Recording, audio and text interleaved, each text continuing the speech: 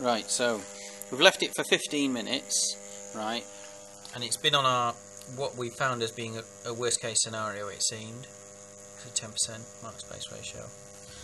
And our cycle count of 100 is supposed to be 100 Hertz, so we actually measured just to make sure it is actually 100. And as you can see, we can, where is it? So there, isn't it? We've measured the actual frequency and it says it's 10 milliseconds, which is 100 Hertz. Our temperature seems steady at 32. I think it was 34 before, wasn't it? So we've got a temperature drop. Definitely. Yeah, motor's spinning. Now then, I always thought the worst case scenario was just before it's turning, so let's just drop the mark down until it just stops. I think that's it. Yeah, it's just sort of turning there slowly. Right, which is 4% on this one. Right, let's just recheck. Yeah, well, the tone hasn't changed. Let's see what the actual, I want to see what the space is in milliseconds. So that's that. And so we've got 0.4 milliseconds. Now that's a 4% mark space ratio on 100 Hertz, which means it should be 0.4 milliseconds. Okay, that's 400ths of 10. Okay, the temperature's dropping, so it looks like the 10% thing is our worst case scenario. Let's just speed it up again. Nope, that's down. So we'll go for, okay, let's take it up to the full speed. So that's 99%.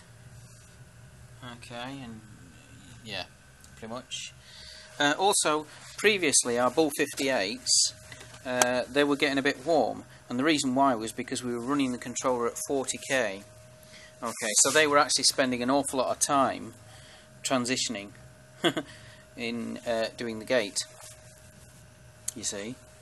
So they were getting hot, but now we're on a low frequency of 100 Hertz. These are stone cold again. So the whole circuit here is stone cold. This guy is obviously dropping in temperature. Bearing in mind, of course, there's no heatsink whatsoever on this thing. I mean, we are running at 12 volts, so that's not going to be a great amount. And I think the maximum that power pack can put out is in the region of 3 amps. So that's 36 watts. So we're only really running at a maximum of 36 watts, which isn't a great amount. The this is a 500 watt motor, but I mean, as soon as you start putting your finger on the shaft, the power pack goes mental. Yeah, so on full, yeah, you can see, look, it's dropped 30. So it looks like it verifies that our, let's go 50% mark space.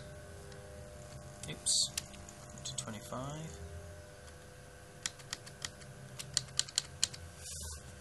There we go, it's 50% mark space, and as you can see, it's a very clean mark space ratio now.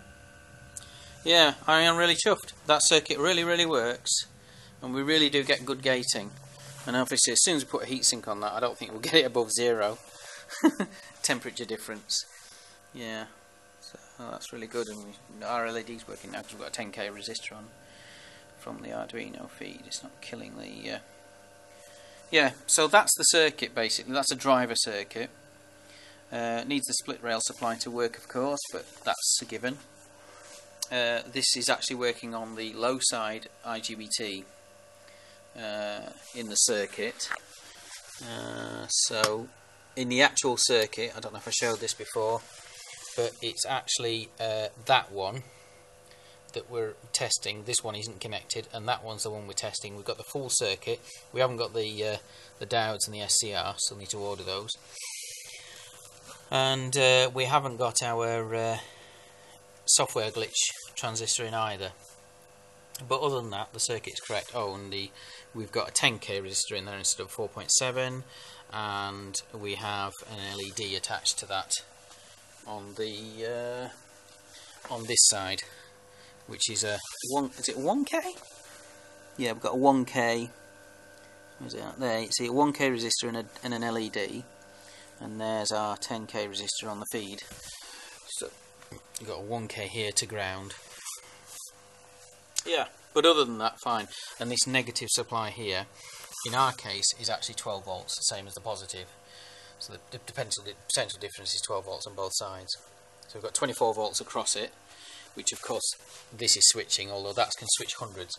So the other test to do now, to confirm that it works correctly, is to replace that with our 500 watt light and stick in our Prius battery at 300 volts and just see how it works, because we've got a current limiting circuit here, which means that we shouldn't have any issues with current.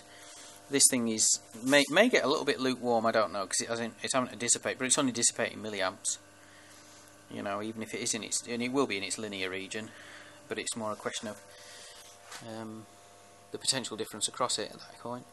But yeah, it works. On 29 degrees, 30 degrees, dropping again. A very, very clean PWM. Yeah, I mean that's 100 Hertz, and the rise and fall time is 1/10,000th of that.